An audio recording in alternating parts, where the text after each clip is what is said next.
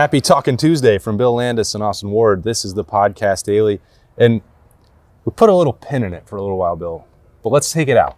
Okay. Let's talk quarterbacks. Let's do it. So we've seen barely any football, but 3 windows of throwing sessions for Ohio State's quarterbacks collectively. Yeah. Saw the scrimmage on Saturday, which, again, was not the full picture because they weren't in pads being tackled, and they never will be because they're wearing those black non-contact jerseys. But a big part of the evaluation for Ohio State would be, I think, rushing the football. So there's just, a week and a half left in spring camp. Do you think we'll get any resolution? Where do you think that this battle sits right now? I don't think we'll get any resolution. I didn't think that coming into the spring, or I shouldn't say that. I believe that coming into the spring, but not as strongly as I do now. And I think that's just a product of seeing Will Howard and Devin Brown on the field together and realizing that at the moment it's a little closer probably than you would expect, which I don't necessarily think is a bad thing. Like, it's a credit to Devin, I think, and also like an understanding of the reality for a guy like Will, who is very experienced, but also is like learning new stuff, learning how to play with different players. And he's definitely in a better place now, I think, than he was at the beginning of spring, but still like working toward, I think, really having a full command of the offense and finding the level of consistency that I think he'll need to have to win this job. And I would say that Devin's looking for that consistency too, based off what we've seen and kind of what we heard. But I think because of that, unless someone just like makes like a serious push in the next 2 weeks, which is definitely possible, we've seen it happen here before, I don't think we'll have much resolution after the spring, which I also think is totally fine, right? And you hope that it gets to the fall with this quarterback room looking the way it looks now, and then you have one of the more competitive situations in college football, which I think ultimately gives Ohio State the best chance of having the right guy out there and also getting to the fall with some depth. So I think Ryan Day will try to finesse that a little bit and keep it open and try to position the offense as best he can to be as successful as it can be next year. I'm suddenly more open to the idea that they can carry that into August, and perhaps on April 15th I will be proven wildly wrong. And then I'll regret that I didn't stick with my intuition going into spring football that Ryan Day needed to make a decision and take control of that room so that he didn't let it be made for him by one of those other guys electing to leave and being guaranteed a starting job and a guaranteed role somewhere else. I don't know. I think every time that we've had opportunities to talk with Devin Brown and Will Howard and Lincoln Kienholz, all 3 of those guys seem to buy into the idea that it doesn't have to be determined in April. And that's easy to say when you don't have to make that choice. And it's not April 15th and you're still in the middle of that battle. But when Devin Brown says, like, I believe in myself that I'm going to be a starting quarterback at Ohio State, I don't think that he means it has to be right now. Now, we'll see if that winds up being the case. But I do think that there is a greater possibility than I had considered a month ago that all 3 of those top options, and then Julian Sayin pushing up there at number 4, are more than happy to be part of this team for another year and then regroup from there. Do you feel it's at all similar, the situation with Devin, to the situation with Joe Burrow a few years ago when Joe had the opportunity to grad transfer and just had invested a lot into the program and was in a position where he was at best uncertain of whether or not he'd ever be the starter here? So Urban Meyer and Ryan Day kind of had to give him the lay of the land, not name Dwayne the starter coming out of spring, but acknowledge that Dwayne was certainly ahead and maybe that it was heading in that direction.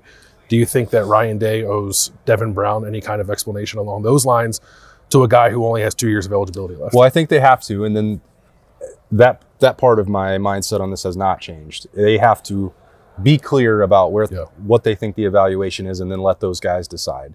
You have to be honest and upfront about that. And then if Devin Brown says, yeah, I can understand where you're coming from on that, but I still think in August or in a year from now in March and April that I can still be that person and I'm willing to continue to battle over the summer and take my chances in the final year. Like, at least that part has to happen. They can't just be like, yeah, you know what? Do whatever you want. You guys are right here and we're not going to explain it to you. You have to put the cards on the table. And I think Berm especially has been talking about Joe Burrow comparisons with Devin Brown since before he arrived. And I always try to make that point as well, that it took 3+ years before Joe Burrow started fulfilling that kind of potential, physically understanding the game, taking it out competitively. All that took time for him. And I think that the 4 small windows we've seen of Devin Brown have all been really good. I don't know that they're, and I'm not Ryan Day and I'm not Chip Kelly, I don't know how they could go right now and have that conversation with Will Howard or Devin Brown, be like, this guy's definitively in the lead. Like, I don't think that that's real. And that's the difference. I thought at that time, even if Ohio State didn't want to name Dwayne the starter, he was quite clearly going to be the starter. Yeah, that's very different compared to the situation, because I agree with you. We haven't seen every practice, but we've seen and heard enough. I think it's pretty clear that no guy is leaps and bounds ahead, or even a little bit ahead, right? It does feel pretty neck and neck. And also like that, the hypothetical conversation that I agree that Ohio State needs to have with Devin Brown is not to suggest that Devin will be behind when spring ball wraps up either. He could certainly be ahead, or I would imagine they'll present it to them as they're neck and neck again, unless someone really makes a push here in the last 2 weeks, which makes this really, like, it's just not, and maybe it was naive to, not have an open mind about it being at this point in spring, or misguided maybe is maybe the right term, but it's nonetheless surprising to me that we're beyond the halfway point of spring ball. And I don't know that I'd be surprised either way with Devin Brown or Will Howard being named the starter ultimately, months from now.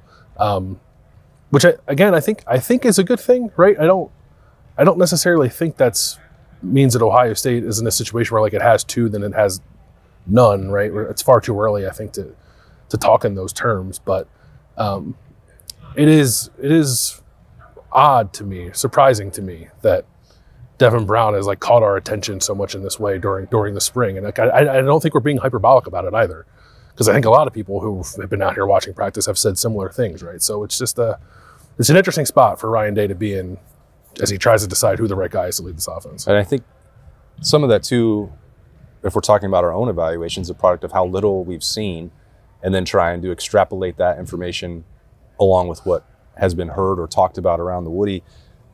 We were sitting out there in the lobby on Saturday after the Student Appreciation Day scrimmage, and there were other, we're chatting it up with several different other members of the beat, and they were like, one person's like, I think Julian Sand was the best player on the field today. And others says, well, I thought Devin had the best day amongst the quarterbacks. And I didn't see separation between Will Howard or Devin Brown personally.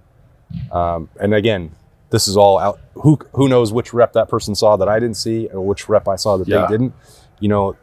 I think that's, to your point, probably a positive for Ohio State, that you can say all those guys did enough good things that you could build a power rankings with 3 or 4 different options, because Lincoln Keenal's also made one hell of a throw during 7-on-7 that I was watching. So I don't know that there's a wrong answer currently.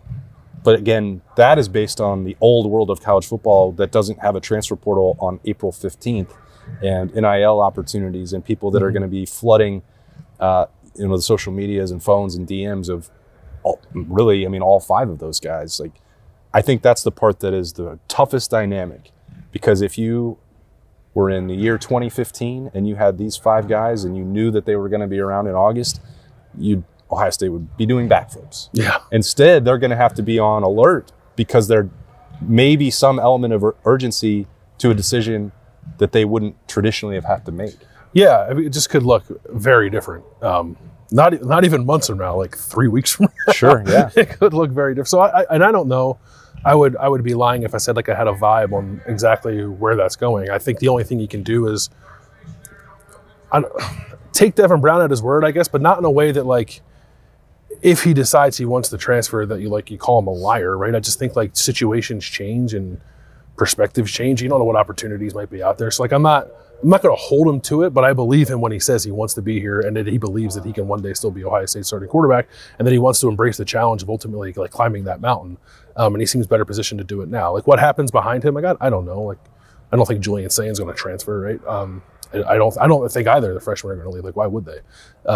So I think they have a reasonably strong chance of actually keeping this room intact, which probably would go against conventional wisdom for a lot of people given the current climate. Yeah. But I don't know. Do you disagree with that? Like I'm not 100% of the way there, but like when you try to game it out, it's like I can see a situation where all 5 of these guys are still on the roster in the fall. Yeah, I would have thought on March 1st that the odds of that happening were 0. And it would honestly be foolish for me to assign a percentage on it right now because of all the other factors, and you don't know what it might take, what someone might be willing to offer if they are desperate for Will Howard, Lincoln Kienholz, or Devin Brown at the end of spring camp. And there will be desperate teams. There will be teams that want to do that. I strongly believe that all three know what the plan is currently as constructed and what those opportunities could be. Will Howard's is the easiest to understand out of all of them. It's cut and dried. He came here for 1 year specifically.